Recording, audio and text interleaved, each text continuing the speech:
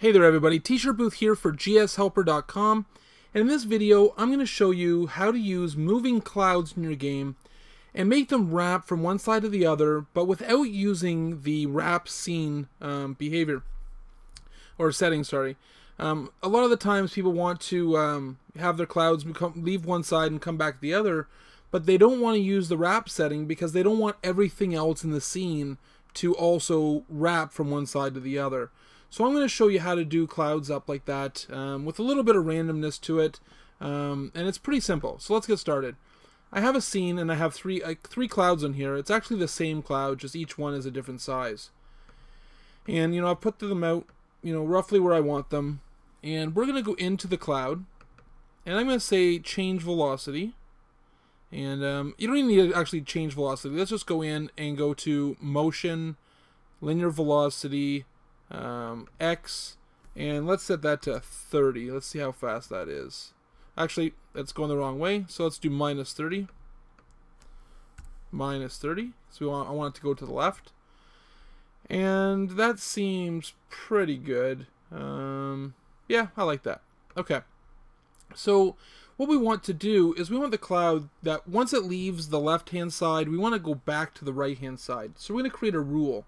And the first thing we're going to do is say when attribute self position X, and we're using X because that's left to right, Y is up and down, and we're going to say is less than, and we're going to go in here and use the expression editor, and we're going to say 0 because 0 is the far left of the screen, and we're going to say minus open bracket self size width divided by 2 close bracket. And what we're doing is basically saying this. So this spot right here on the edge of the scene is 0. And let's say we said just when it gets to 0 to move. So when it got to here, the center, that would be 0. And then you'd see it jump over here. But we don't want it to do that until it actually reaches the end. So we're taking half of the width. That's why we said self width divided by 2. So we're going to say 0 plus half of this area. So once it gets to here, it's going to move. So we'll go ahead and go back into here. So we have 0 minus self-size width divided by 2. And then what we want to do is we want to say change attribute. And we're going to change self position X. And again, we're going to open the expression editor. And the other side of the screen is 480. So we're going to move it all the way to the other side, 480. And we're going to say plus, open bracket, open bracket. And again, we're going to do self, size, width, divided by 2, close bracket. And now, I want it to be a little random every time, because I don't want it to look like the same clouds are, going in the same spot. So I'm going to say plus, and then I'm going to use random, open bracket, and I'm going to say, I don't know, 20 pixels, comma, 100 pixels. So every time it moves from one side to the other, it's going to move back, but further or closer, depending on the randomness. And I'm going to do close bracket at the end. So at the end, you should have 2 close brackets. Now I'm going to hit preview. Actually, instead of hitting preview, I'm going to want you to see what's happening here. Let me go back here. Something's wrong. No, it's fine. Okay. I'm going to hit the play symbol here so you can actually see real time what's happening. So once this cloud gets to the edge of the cloud, it's going to pop back over here and come through again. Same with this one. Once it gets to the end, pop back over here and come through again. And as you notice, it didn't pop right to the edge because of that randomness. It's adding some extra cloud or extra pixels to it. So, it's always going to be random every time it goes from one side to the other. And you can also do random for Y. So let's do that too. Let's go, let's hit back. And we're going to go in here. And we're going to say change attribute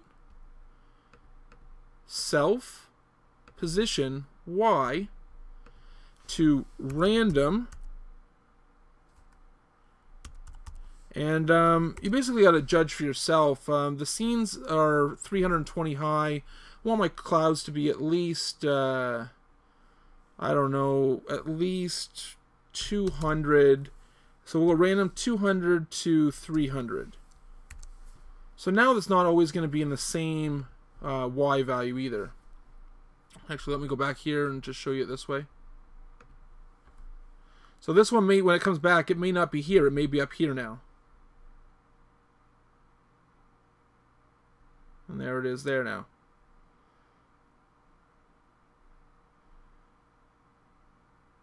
It's looking pretty good. Now, I said, I probably set it a little too high. So let me go back in here. And random 200. Let's do a random 140. That's roughly about where the other ones start off. So let's try that now. So now that was here. Let's see where it is now. There, now it's up here. That big cloud is now down here. And you can play with the numbers however you like it. Oh, now both are on top of each other. That's nice. So it's not always the same. So it actually looks like, you know, things are changing. And you could even take it one step further. And when you move them back, you can change the size of the clouds. So everything looks so different. You can even change an image of the cloud when it comes back. So, you know, it's constantly going to look different every single time you move your clouds over. So it's a really cool effect, and it's really easy to use instead of using the wrap X and Y, so that way not everything in your scene is wrapping. And I hope you enjoy it, and thumbs up the video, subscribe to my YouTube channel, and head on over to GSHelper.com, and you can download this project file if you like, and have a go with it. And I'll see you guys in the next video.